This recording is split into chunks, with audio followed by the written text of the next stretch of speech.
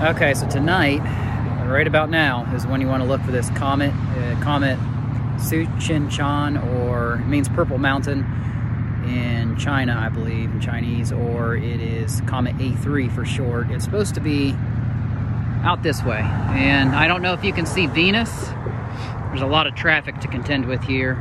We do have one cloud that's up there. I can't see the comet yet, but Venus is right above the horizon, and this is the time you want to look for it. The sun just set about 45 minutes to an hour ago, and you go up and to the right, about where those power lines are, is where you're supposed to be seeing this comet. So I'm going to get a different position here, see if I can't find it, because we had the northern lights last week. We've got this comet that comes around once every 800,000 years, and it actually just got split into two.